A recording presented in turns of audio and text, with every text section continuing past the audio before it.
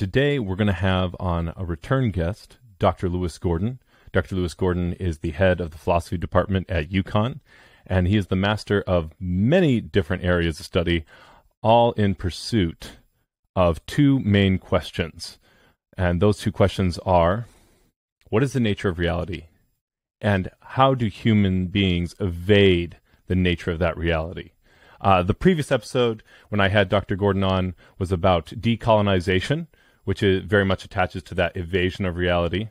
And today's episode is also like that. I think that Dr. Gordon and I have a lot of rapport, so doing a little bit of a different intro here because we just launched right into discussion without doing an intro. And so you'll join us mid-conversation talking about his new book, Fear of Black Consciousness. Thank you, and I hope you enjoy the discussion.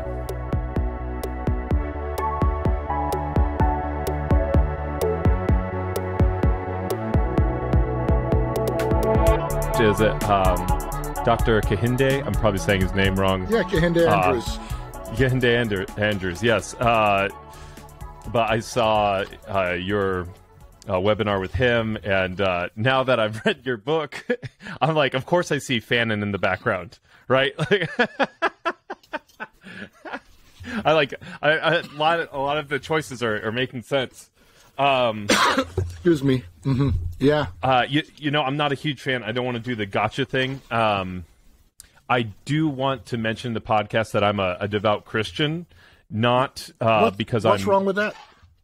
Nothing. Oh, nothing. Good. Yeah, like no. Like the reason I want to mention it is just what I don't want to do is I don't want to be disingenuous. Mm-hmm. Right, and so that and maybe it won't need to come up in the podcast, and that would be fine.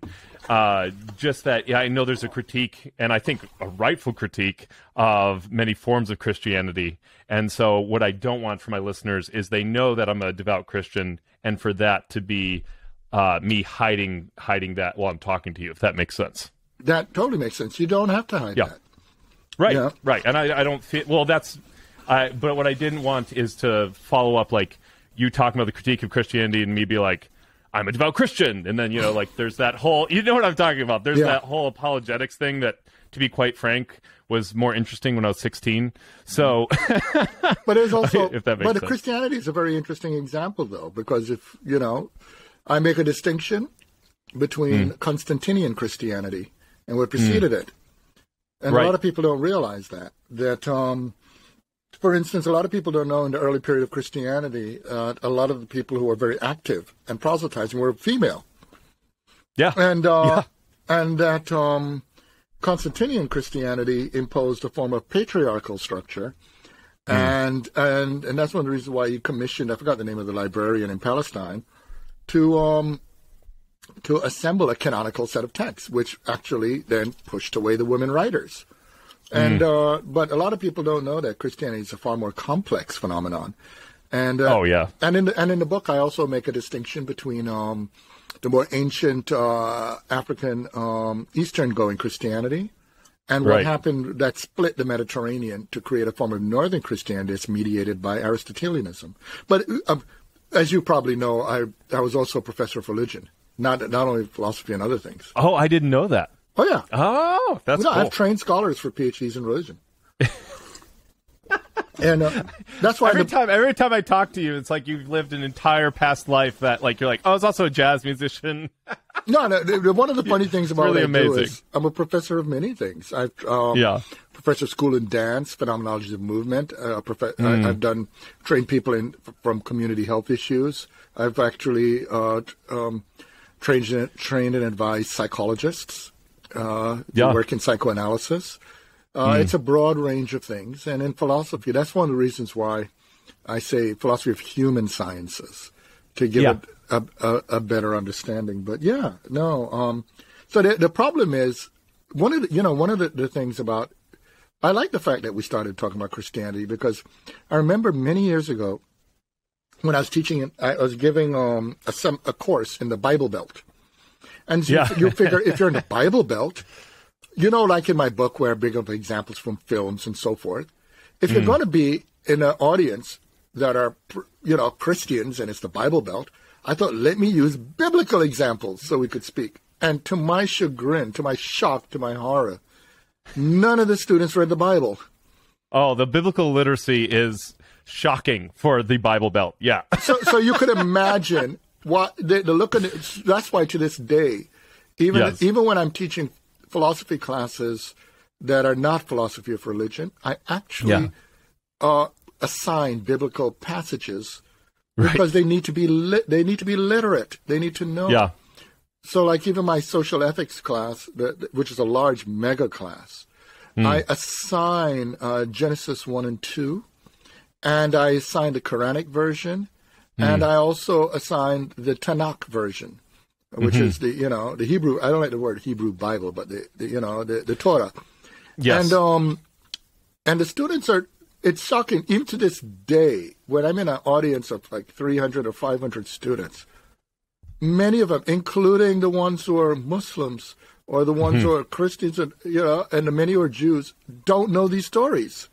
Yeah, yeah. And it's the first time they're getting to read them. So one of the things I do is to introduce them to that and to the complexity of it, because a lot of them don't understand at this point that if they don't learn to think for themselves and read these things, these texts, then they're going to be if they're Christians, say, who go to church on a Sunday, having some preacher tell them things that are literally not in the text. Oh, yeah. I mean, I grew up independent fundamental Baptist, and I have moved quite a distance since then. And, oh, man, the amount of misinformation is astonishing. It's astonishing. You were probably just so shocked when you were reading these and say, "Oh, what?" Oh yeah. Oh, I mean, rock music kills plants, and God is a God of life, so rock music is wrong. I mean, that was a common argument. That's one of my favorites, though, because it just it's so foreign to people, right? Like it doesn't even make sense. I mean, that's that continual movement is part of what's led to this podcast for me, right? Like this search in philosophy and in religion, and it's also been a big part of why embodying different modes of knowing is important for me, because literally what started most of this was my love of literature, and I was looking at what I was experiencing in literature and the wonder and the fantastic nature of it. And I was just, it wasn't adding up to what I was experiencing. Yeah. And you know what else that's really striking? There's this false. There are a lot of loaded questions, fallacies of false dilemmas, etc., that are imposed upon looking at the relationship of philosophy to religion, as an example. Yeah, and it has led to. So, for instance, there are many people who study philosophy today who really think they're doing some kind of science when they're doing pseudoscience. But here's the part that's really striking. Many of them make judgments around theology and philosophy. Theology and religion, but they have not read the text themselves. So it's hilarious when I read the works of many avowedly secular philosophers, and they have no idea how much religion is informing what they think. Yeah. And a good example is if you think and say, for instance, Leviathan is connected to this meeting. Sure. And many Euro-modern Anglo-political philosophers imagine that they're completely, in their thought, independent of theology. Okay? So what they do in order to maintain this is often mistranslate, if it's in another language, what is clearly a theological or religious concept.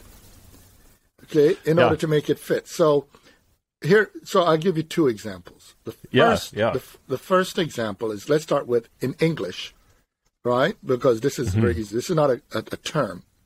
If you look at a lot of political, philosophical arguments, and how, let's pick somebody like, say, John Rawls, right? Okay. Because he's the most famous American, Anglo political philosopher, right? The late John Rawls. If you look at his argument in a theory of justice, he argues that the justice has to be in the deep structure of the society. Okay?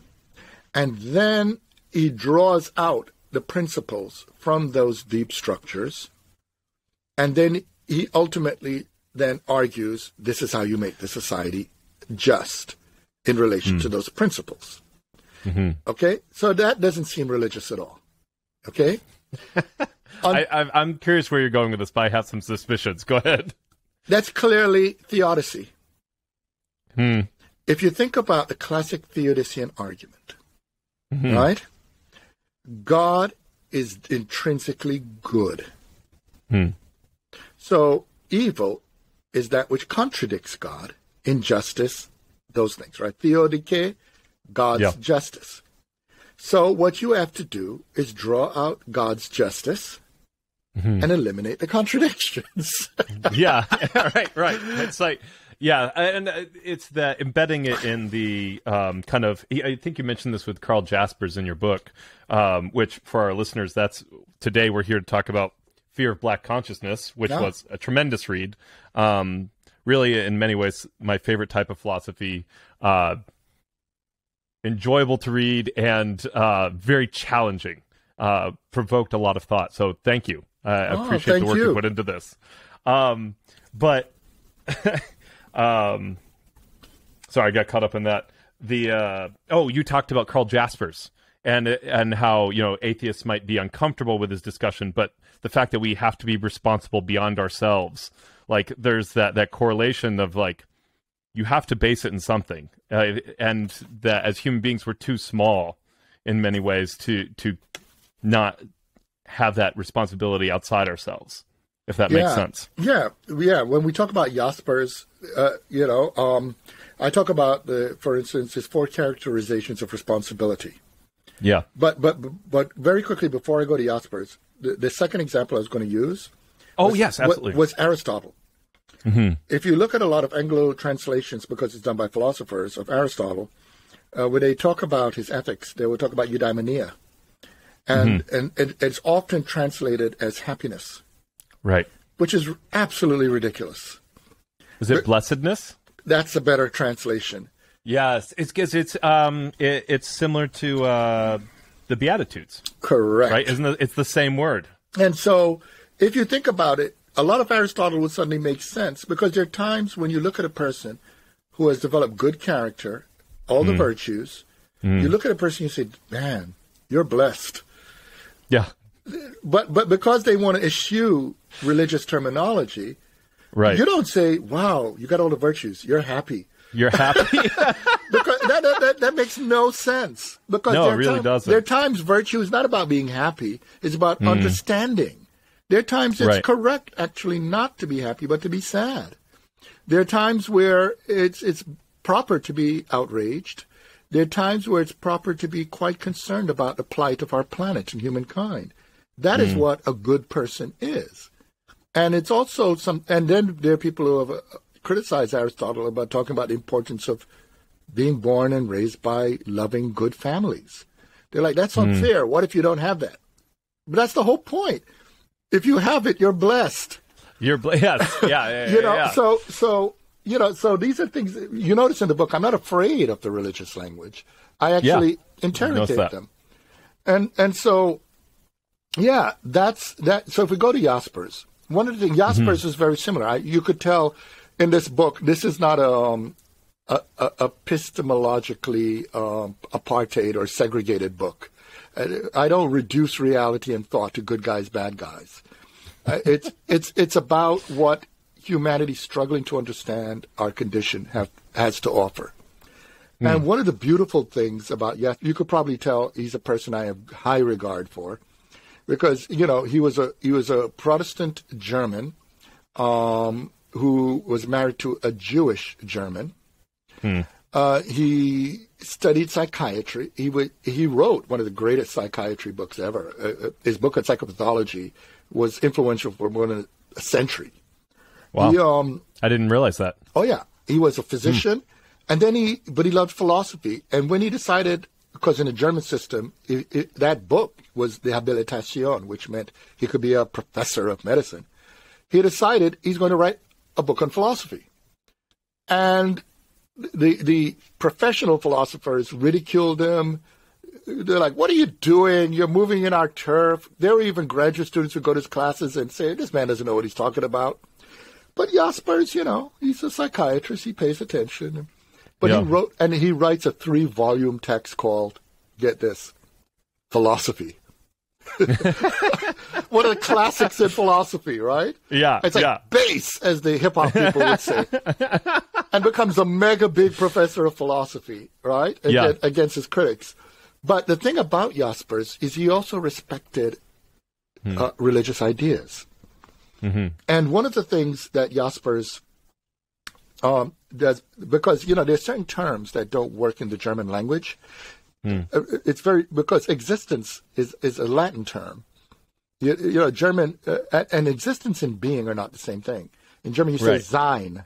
So he had to use a neologism, existenz, with a Z, to talk about a human being, because you've heard me talk before that a human being is not a thing. A human being stands out as an activity. So when he's talking about human beings, he's talking about existence. Mm-hmm. So along the way, but Jaspers, of course, he's a very courageous man, because as things were happening in Nazi Germany, he refused not to teach Jewish students. In other words, he continued to teach Jewish students, anybody else who would come to work with him. He stood up to the Nazis. He was being attacked. It was just that he's such a famous philosopher. They were trying to look good, not taking him out and killing him.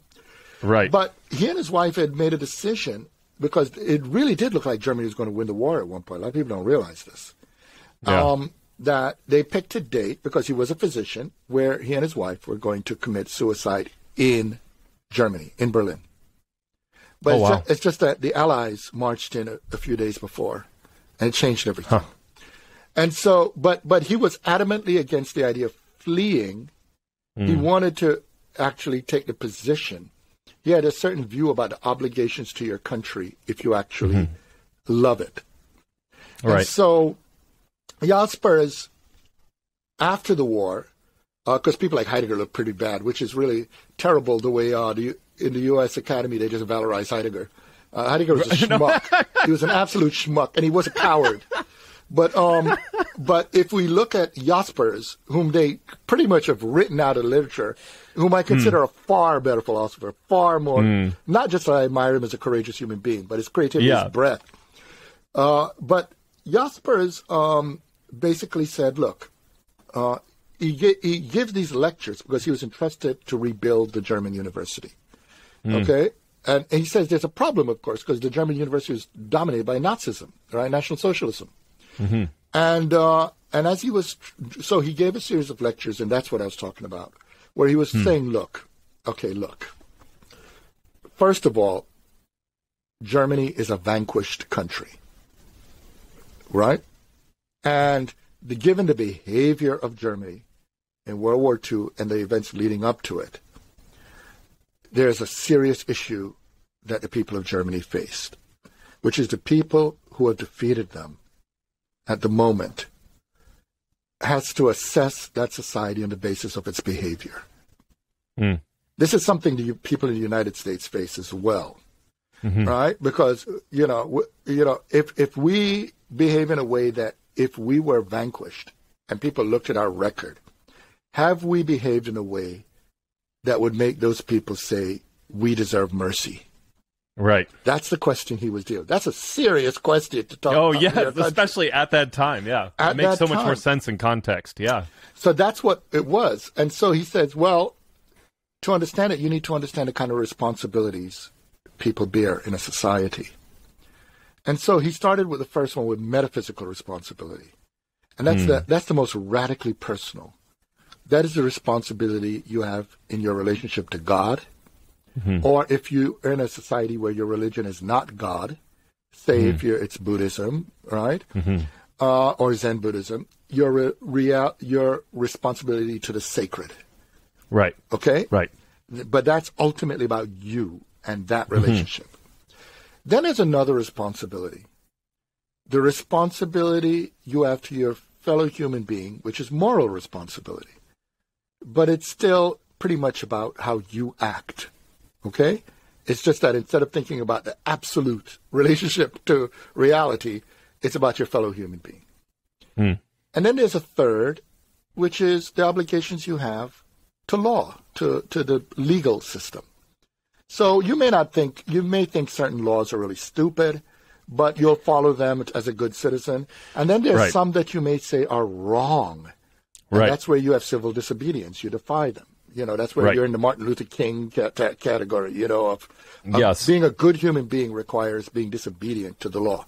Okay. Would you say that third one, that civil disobedience, should stem from the first two responsibilities, right? We don't just break the law because we don't like something, but because it interferes with those first two responsibilities. Is that a good way to think about it? Well, it's getting further. He's getting more. There's more. Because you see, the thing about Jaspers is, and one of the things I love about him, he's not a reductionistic thinker.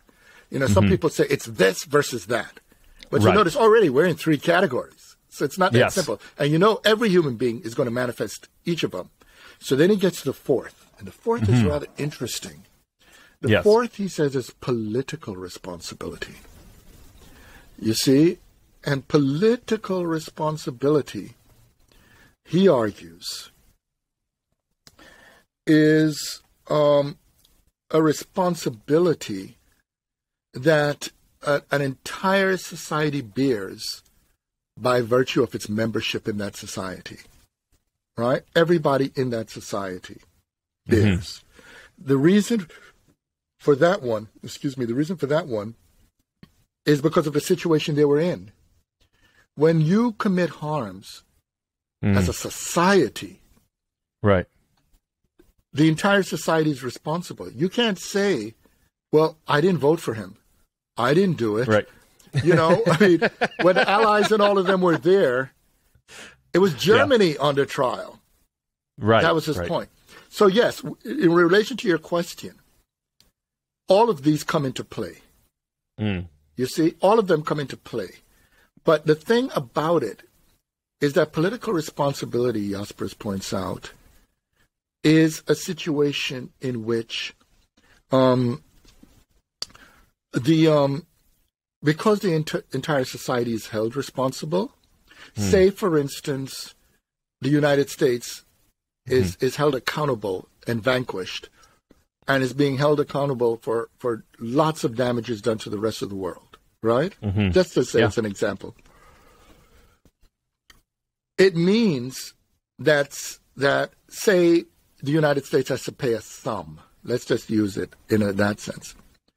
At the end of the day, where the hell is that money going to come from? It's going to come from the taxpayers, right? Oh, correct. And that's the point. Implicit in living in a society is an obligation to take on its debts. And here's the point. It's irrelevant if you are a legal citizen, a permanent resident, even if you're an undocumented worker. You're in that society. Your labor and whatever taxes or resources brought from it are going to be drawn upon. And that's why, and so Jaspers basically says, this is why a country has an obligation to ask itself, not only is it doing the right thing, but is it doing it in such a way that if others were to be judging that country, that they could say they tried their best and they deserve mercy. Right. And that's a complicated issue. And this is, you could probably guess where I was going with this, because it gets into the stupid argument people always bring up when you talk about reparations in the United States. They think it's like about individual white people getting up and giving money to individual black people. It's the stupidest caricature of the whole thing. Because, first of all, black people pay taxes. Native Americans pay taxes. You know what I mean? And it's not just the taxes. Lots of other things. It's about the citizens. It's about the people of a society taking on responsibility for its debts. And that's what Jaspers was saying. That's when you now come political. You can go in a courtroom and deal with civil suits, an individual who's dealing with another individual. You could have a cop may pull you over, say, if it's a non-racist situation, and say, look, you were breaking the speed limit. Here's your ticket. If you can contest it and go to court, that's still an individual. Right. But if systematically one is going to have a whole system with sundown laws and ways of blocking people's movement, and their tax money is being used against them and everybody to create a society of injustice. To fix that, everybody's responsible, and that's a crucial element. Everybody is responsible for it when it's a political responsibility. Yes, and I think it's just to go alongside, there is a passage where you talk about this idea of getting moral and political guilt confused, which I think you make earlier on in the book, and then you kind of fulfill that in your discussion of Jaspers. Correct. Yes. Correct. Yeah. And I found that very helpful. And you do that at several key points in the book, and I found it so illuminating, and just really helpful too. When you talked about how people won't talk, they only talk about race in bad faith, because I've tried to have conversations about race, and eventually there's just this weird, somehow it always veers off course, and I can't figure out why. And and a lot of it comes down to that people aren't willing to talk about the actual concepts themselves. One that also was really helpful for me was your analysis of white privilege. Mm-hmm. In the way that white privilege has been used as a blanket term to cover really two very different kinds of things, neither of which we would call privileges, right? Yep. And that's rights and license. And that was so helpful, because I have found that kind of covering in discussion where it's like, or I'm confused because they're like, oh, it's white privilege to have food, shelter, and safety. And I'm like, doesn't feel like, you know what I mean? I'm like, doesn't feel like, you're like, I mean, talking in terms of like not being harassed by the police, for instance, like, safety from, I'm like, it doesn't feel like a privilege, right? That feels like something you should have, like it should be a right. That's correct. In fact, people who pick up the book didn't see that one coming, right? There's a way that black authors sometimes get stereotyped, but the truth is there are a lot of black authors and white authors who are invested in that problematic concept. But the bottom line, the issue isn't that white people have those things. The issue is that we have a system of the distribution of resources that blocks a lot of other people from having what every human being should have. Every human being should have access to education, healthcare, goods, safety, fairness on the legal systems. The list is long, but these are things that everyone should have. But it's bizarre to tell you, I mean, what are you supposed to do? You're supposed to be, should you really tell a white person you shouldn't have that? I mean, that makes no sense. Right. The other thing, too, is it slides into a perverse moralism.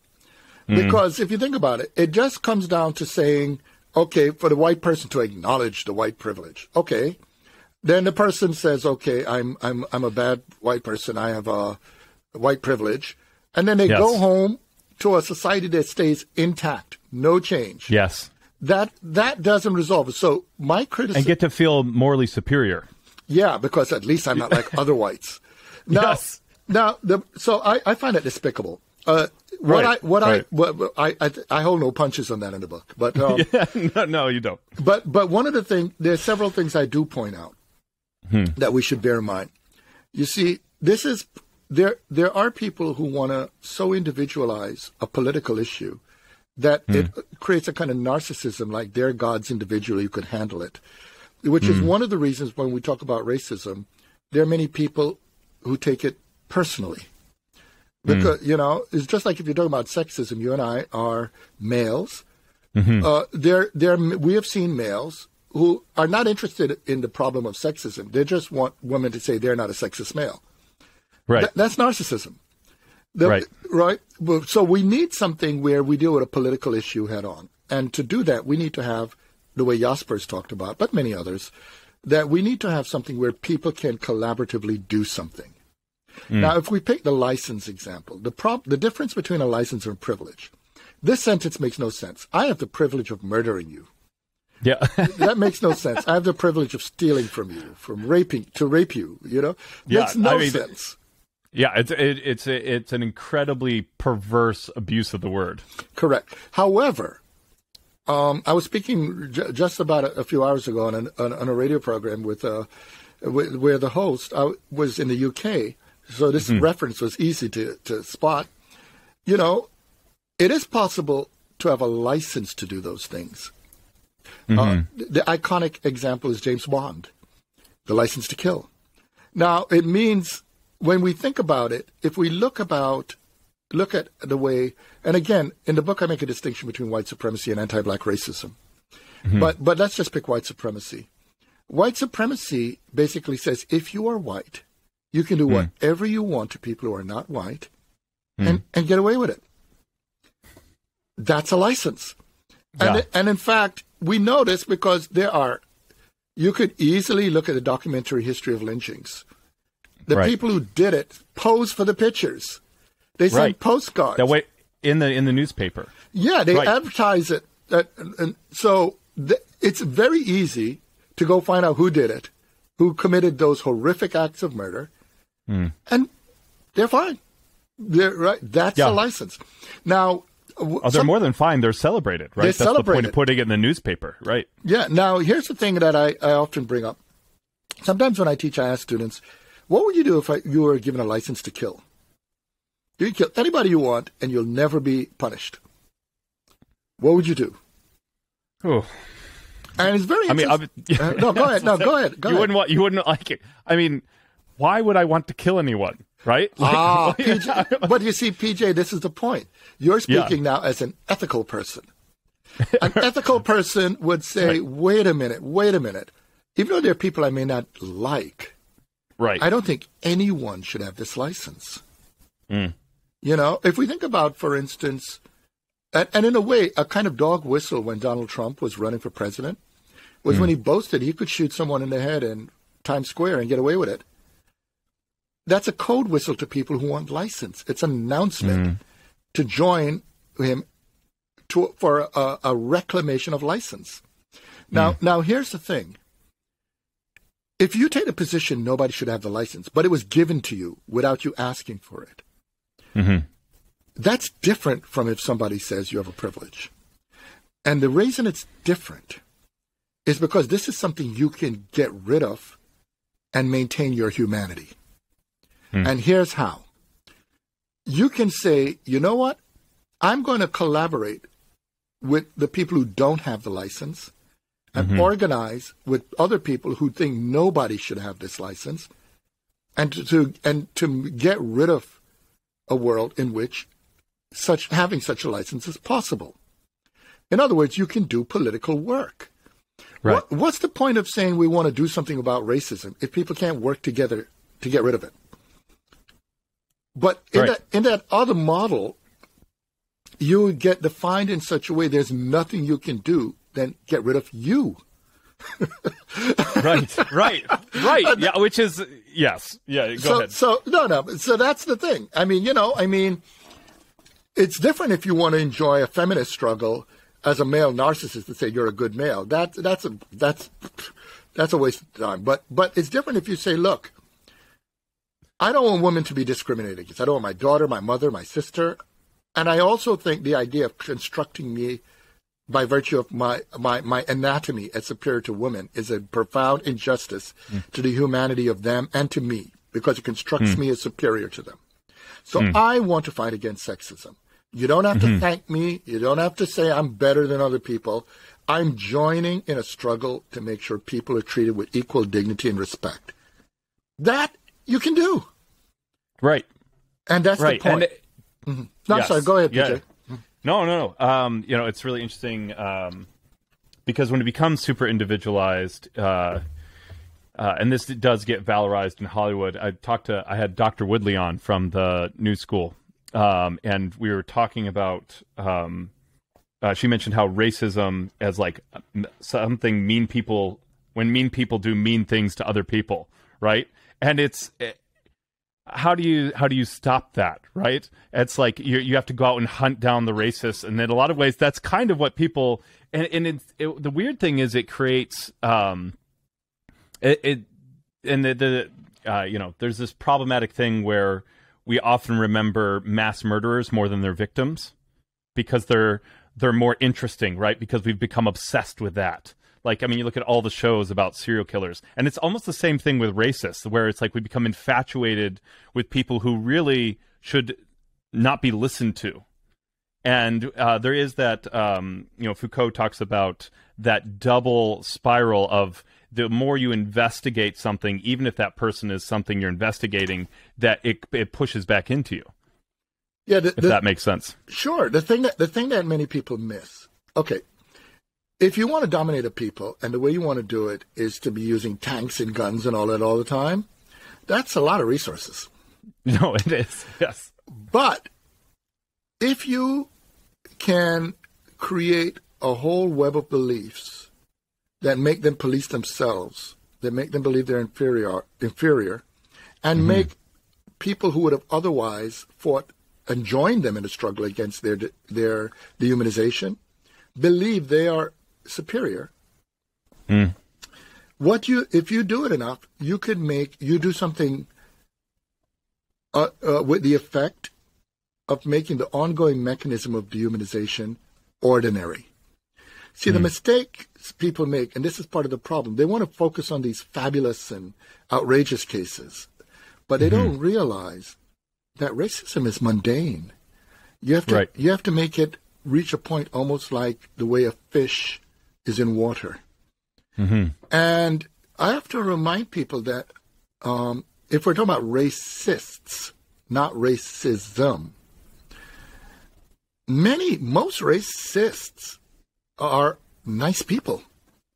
In fact, most racists, in some cases, don't even know they're racist.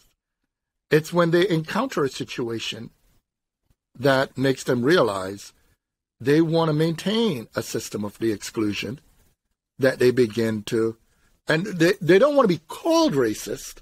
Right. But they are actively involved in the maintenance of racism. And, it's funny when you think about it. I remember when I was a kid, I used to watch the Andy Griffith Show. And Mayberry looks so nice, doesn't it? And it's in the South, and the sheriff, everybody's goofy, and Andy and Opie. And I thought, it looks so nice. But if I showed up, and I began to realize, when people like me are not around, these are very nice people. They treat each other well. And in the cases, the condition, if I am around, is that I must somehow function as an exception to their beliefs about black people in general, which is the maintenance of that system. So I have to be around in a way that says I won't change anything. So this is an example of permitting people to come in as long as they don't change the game. But what if the game is the problem? You see? And I often put it this way, my issue is not that they're immoral people or racist individuals in the world. My issue is that we've organized a world that puts a lot of power behind them. If we disempower that system, if we change things around, then we're freed up to work on better relationships with each other. Now, the people who are the moralists, for them, that's insufficient. They're more obsessed that racist people exist, and they want to, as you said, root them out and find them. Now, the point of the matter is, they're not powerful anymore. They're irrelevant. There are a lot of people who could hate me, as long as they don't have guns and stuff are coming for me and trying to destroy me. They have a right to live. They're human beings. And one of the things we have to have room with, and this might tap into something, it's not exclusively Christian, but it does tap into something that my guess is connected to something you love in Christianity. And that, first of all, the first premise is that every human being is equal in the eyes of God. Right. The second premise, though, which is a rather interesting one, is that you must let go of your ego and enable to create a situation, right? And it's a complex one because God is the biggest, right? So you got to let go of your ego to have God. You have to let go of your ego, and in doing so, create a condition in which other people can have possibility. Now, the moment you say the word possibility, right, it's not that people would at the end of the day change, But there has to be faith in people's capacity to change. But how could people exemplify that if we don't create the opportunities? You see? Right. So the thing about it then is that even though the mundane world may be built upon exclusion, it's going to be very important for us to create opportunities to bring an understanding of that exclusion to bear, and to bring with it resources and mechanisms so people could work together to create a healthier society. And I could give a short example of this, a very mundane one, right? But it's a rather striking one. I was speaking with, in another interview the other day with somebody who was in Indiana. And there was a time when I taught briefly in Indiana. Right, you mentioned it in the book, yeah. Yeah, and but what I didn't mention in the book was this story. You see, there are parts. Today it's more difficult because everybody has smartphones and access to the internet. But the time I'm talking about, fewer people had access to the internet. It was such a big deal, in fact, when you became a professor, because you got this thing called an email. You know, it was such a big deal, but most people didn't have that. And in some places, especially if they're very, very strict and in some cases biblical, there's not even television. There's not stuff, right? So that you could have certain farm areas where there are people who are legally designated white who never, ever has never seen a non-white person, ever. Yeah, yeah. And in that world, all they hear about are negative statements on what those people are, the non-white people. Now, what's rather interesting, after a certain while, they do learn about the word racism and racist. Now, what's interesting in a lot of those people in this world, a lot of these young people get convinced that they are racist because in that context, they think racism is right. That ultimately, because think about it, if black people are really all these things they hear, what's wrong with being a racist? So then what happens is they go to a public university. They're suddenly in a place where there are black students walking around. They may even come to a classroom where there's a black professor. Now, they've walked into that environment completely convinced they're racist. You got it?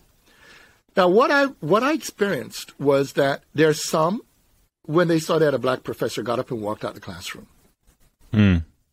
But there were others who stayed. And after a while, we got to know each other. A conversation as follows inevitably happens. You know, Professor Gordon, I'm a freshman. This is the first time I've ever even been around black people. And if I could tell you the things that I thought black people were, but then, so they expected to meet these monsters. And they said, but then instead they walked into a place where they were like, there are human beings here. And then they're like, there's a disconnection going on. I'm not supposed to like you. I'm not supposed to, I'm not supposed to. And you're supposed to be this way and that way, but none of that is there. What's going on? And then so you see where I'm going with this. There's some people who are raised racist, but discover they're not racist, not through a project of not being racist, but to their realization that they lack the capacity to block access to seeing a black person or a Native American as a human being. And those people end up going through a kind of cosmic shift in how they see the world and do things. And some of those students, for instance, I said, you need to see more of the world. I wrote letters for them to travel abroad. Yeah. All kinds of other things. Some of them write me to this day. I'm talking about, going on 30 years ago. Yeah. So, but my point is, it's not everybody, right? Some people did leave the room. Yeah. But the point is that when it comes to this, in their world, they grew up with people who, in every other aspect of life, were nice. In many places that are racist, there are people who check on their neighbors, may come over and say, bring them a piece of cake, or they go to churches together, or, they may, if there's a tornado go through, a lot of tornadoes in Indiana, right? They join and help them build up the barn or fix the houses. All those tornadoes that hit Kentucky, there are a lot of racist people there, but a lot of them were working together, trying to rebuild communities. You see what I'm getting at? The humanity of the people can be such that we have to deal with a system that makes it ordinary for them to fail to connect with that common humanity. And that's where the political work and the individualized moral work come in. Because if I, as a professor, take the position that any white student who comes into my classroom must not be addressed as a human being, as a student, that's an unethical professor. I shouldn't be teaching. I have to see every student who comes into my classroom as a possibility, not as an epistemological closure. Yeah, absolutely. Man, it's always such a joy to talk to you, and there's so much there. You mentioned, and I think it's come up a couple times, when you talk about the system, are there other terms that could be used for it? Something that seems to come up a lot are the narratives in place. Would the system, would a synonym be a web of narratives? Because it seems like the majority of it is that, you talk about that web of beliefs, but it's almost a thicker description of it than that, where it's like this whole, the way that it works. Does that make sense? Sure. Am I tracking with you? Well, the thing to remember is, you could probably guess as you read the book, one of the things I consistently do is to challenge what I call singular readings of human phenomena. That it's both and. There are many things at once. So, for instance, what a system is a repeated, a form of repeated practice that in its repetition develops intelligibility. It begins to make sense. It's how people interpret the world. Another way of interpreting that is in structuralism, where they say a structure is a rule that enables other rules that enable things to function. You see? So once we understand that, even though that's a more abstract technical way of putting it, that includes narratives and other things as well. Now, the thing about it is, in ordinary logic, so to speak, you are able to look at something as logical because it has an order and it's well-formed. The technical term is well-formed formula. In ordinary language, a complete sentence, right? The problem, of course, is that a human being is not really a being. It's not really a complete sentence. A human being, in a present participle sense, is an ongoing activity, which means that human-created phenomena have subsets of completeness, but the overall thing is open. Why that is important is because when we forget that it's human beings that create the systems we live in, we ontologize, we make them fixed and permanent, when they actually depend on us to function, which means we can do them in a different way. Right. Which is all about opening. Your book is a political act because it's opening up possibility. Correct. In fact, the description I had of students is, I don't see students as things. Right. I see students as communicative opportunities, and that is ongoing. Or so, the way I usually say to students I work with, every class I teach, I open with a question: what is a professor? And the students are like, why is this professor asking us what's a professor? So they almost always give an example of a obnoxious dictator or Moses with the tablet. And I say, well, I ask them what a student is, and they say somebody who wants to learn. I said, well, the way I understand myself as a professor is someone who fell in love with learning and never stopped. In other words, a lifelong student. And as an advanced student, because I've been doing it a long time, I can tell you, as an advanced student, every time I meet a new student, that new student is bringing experiences I may not have had, which means that student may have a different orientation or angle on what I'm studying, which means every semester I've taught, I've learned something from a student.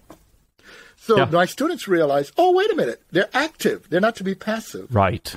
And then together, I said, so the classroom is a co-learning experience.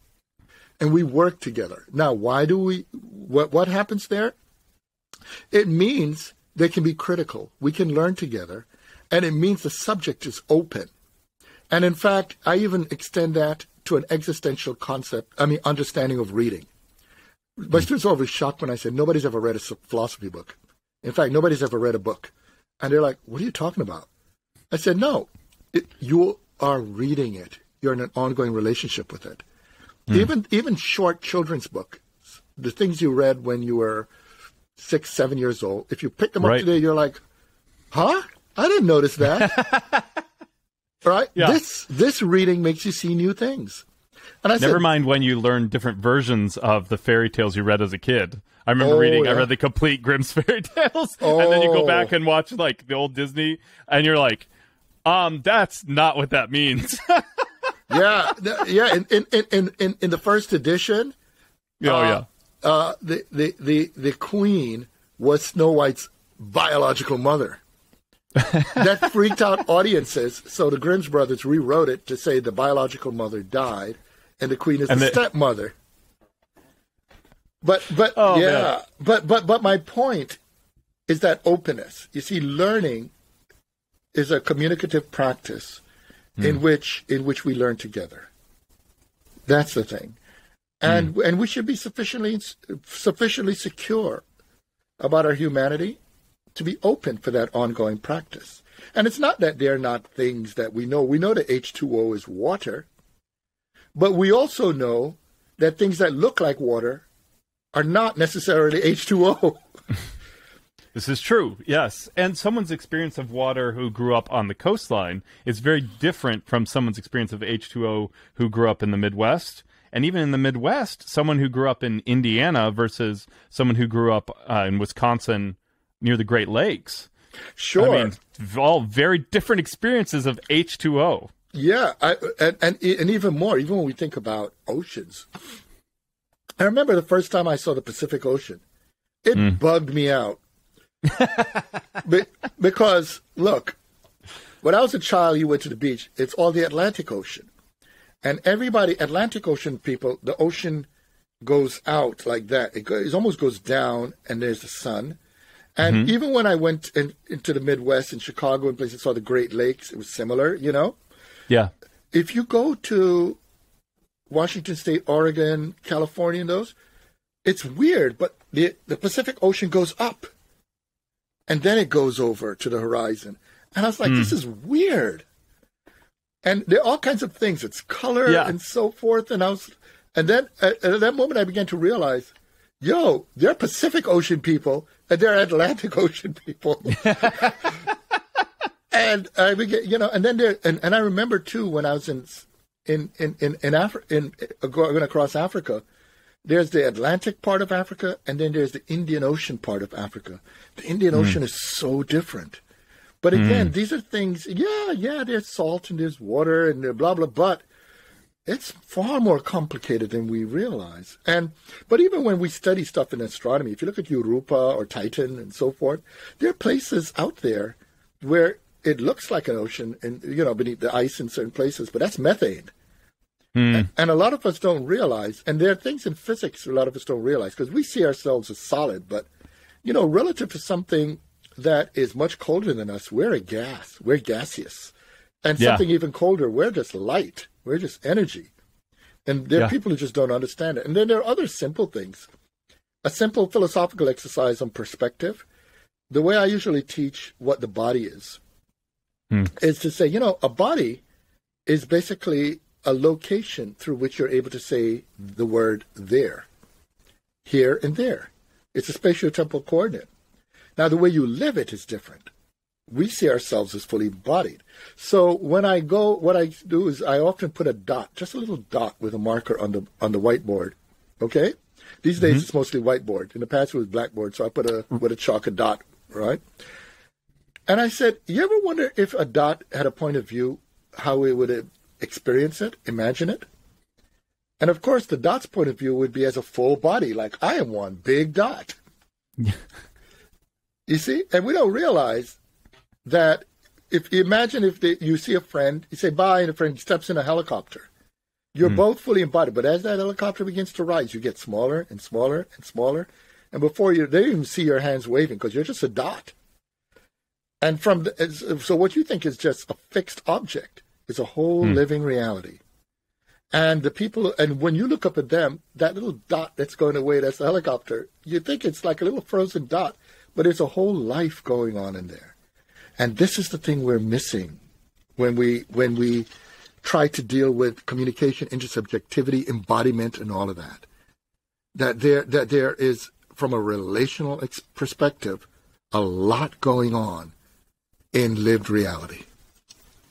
Yeah, and I love that, and I think that's why I connect so much with the way, one, your philosophical emphases and the way you do philosophy is, I think, one of the biggest struggles we have as human beings, at least from my own experience, is that we don't realize the fullness and richness of everyone else's internal experience, right? Like we look at other people and we see them as this like complex shape, constellation of things that we know about them and these identities that we kind of try to box in. And it's like they are experiencing life in the same way that you are.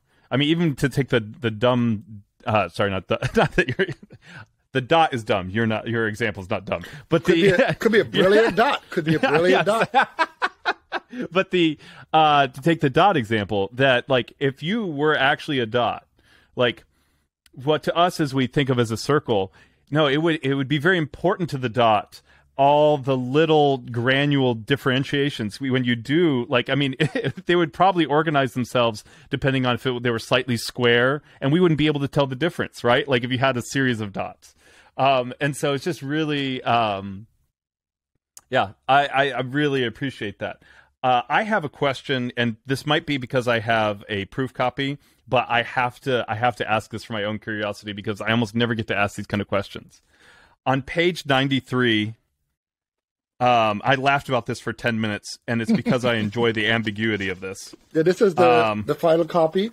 By the way, since we're talking about copies, I mean, they'll be listening, but this is the Penguin Random House British copy.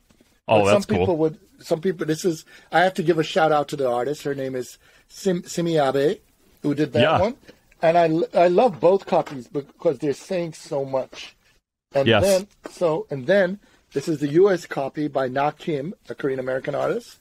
And she's saying so much because it's ambiguous, right? Is the black rising or slipping, you know? But anyway, you were saying page 93. Yes, you say, even an otherwise good bloke, such as the actor Liam Neeson, infamously confessed to wanting to kill random black men. Why did you use the word bloke? Oh, it's pretty straightforward because, you know, I'm a global dude. I've been all over the place. I have a family in the UK, and I'm also of Scottish and Irish ancestry. Okay, and so I wondered... Yeah, I did it on purpose to connect to Liam Neeson. It was the word choice was so unexpected for me that I couldn't tell if that was you being. And there is a lot of possible ambiguity there. If you were being sarcastic with the good bloke, or if you actually think of him as a good bloke. But otherwise, I used to love Liam Neeson. That so disappointed me when that happened. You know. Oh yeah, for sure, and and rightfully so. But I think I would have read it as you just being disappointed. Otherwise, you know, if you'd put an otherwise good guy like Liam Neeson, but when you put bloke, it set my mind into like several different paths of like, is he being sarcastic? Like he's not really a good bloke at all. I mean, obviously not. Like that's. But I got a real kick out of that. So it's not often I get to ask an author about those little details. So I enjoyed that. Yeah. And it also just, it was just more for fun. And also in reading and writing. And there are ways in which we can talk about communities. But also one of the things is to point out, this is to bring out the point about environments. We can have environments that bring out the worst in us and environments that bring out the best in us. And you could tell all of my work, because I'm a really committed person to the concept of freedom, is people's capacity for growth. or for change. And I think we're in deep trouble when we reach a point where we don't commit ourselves to creating conditions for change. Right. Well, that's that's the way people they'll always be like that. Right? Yeah. It's a dangerous sentiment. It really is. It really is. And when people are afraid of truth, you see, a lot of people think truth is fixed, but truth is also revealing the capacity for change. It's really terrible, this effort that's being done in this country right now to suppress truth. The idea, and to use the argument about discomfort. But the fact of the matter is, at some level, sir, people don't want their children to know that they were not at their best in certain periods of this country's history, very recent periods.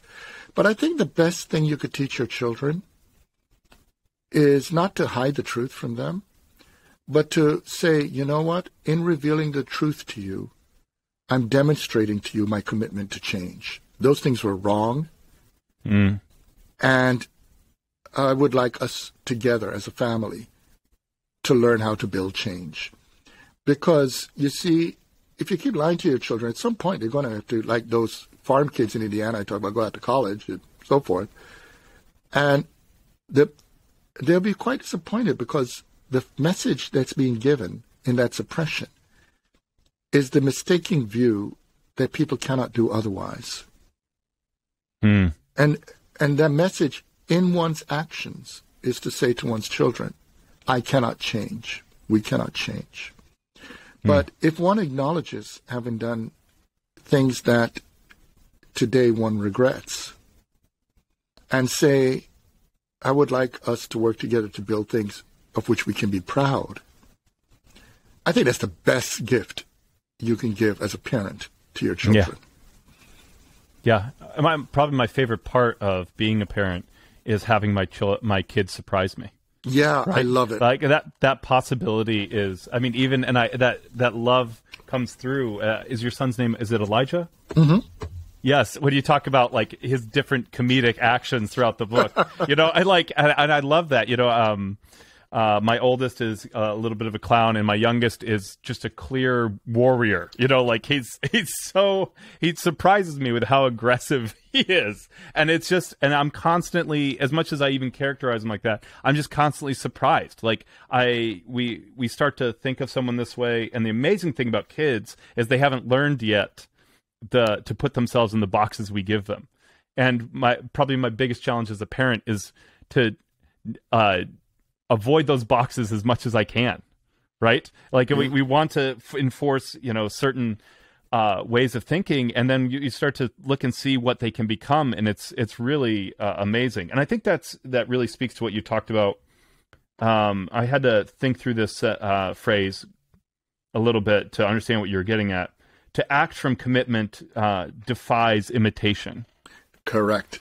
And that idea, I don't want my kids to be like me. And that to love is to open up the possibilities of a completely different, but hopefully better world. Well said. Well said. And in fact, I have 4 children, 2 boys, 2 girls. The boys are bookends. And I got to tell you, I'm constantly learning from my children. But there are also these wonderful moments, because I bring up I bring them up in different ways in the book. For instance, my eldest son is the one where I bring up with the policeman example. But right. But there are these moments where we surprise our kids, and this is what I mean. There are times, because my children are all adults now; they're not kids anymore. They're they're in their 20s and 30s, and the moments when they visit, and they discover that there was something they introduced me to, and that I love it, and I'm doing it, and I've corrected my language on the basis of what they taught me. They're like, "Oh wow, Dad does that? I didn't expect that." Dad changes. Yes. And I realized it's not only what they teach, but what happens to our children when they see our capacity to change and learn. And because I was born in the 60s. And, the 60s, and I was an adolescent in the 70s, and the 70s was wild, but the 70s, the nomenclature, it's not like what we have. There are things that we saw, but we had no language for. Right. We just didn't. And these generations are developing language for those things. I mean, for instance, even when we say words like trans today, in the 70s, you said transsexual or transvestite. But there's this more complicated insight in the term just saying trans that connects to things like disciplines and the openness of relations that people can have. And at first, when I just kept hearing trans, I thought that was weird. But then as I looked through it and thought through it, I thought, it makes sense. So I went and bought a whole bunch of books, started studying, and then in front of me there are trans students, and we're working and we're learning, and I'm introduced to a world where it informs me, it makes me grow as a human being, and the relationships are enriching. And so, when one of my children publicly identifies as queer, says, and we're talking, and at that moment, says, wow, Dad, I had no idea, but, because it's an adult now and this, and because she, didn't see me as phobic or anything like that. It's just, instead, it was more trying to say there's this whole language, and I wonder how that would be if Dad thought about that. But then discovering Dad did think about it, and thank her for that, and other people as well. And that's the point. And there are many other things. It's not just about those concepts. There are many things that we could learn, from our children. But the thing is, we have to be secure enough for to in front of our children reveal that we're not all-knowing. We're not gods. It's funny. It's what I was talking about today in class. I was teaching Simone de Beauvoir, and she opens a book, the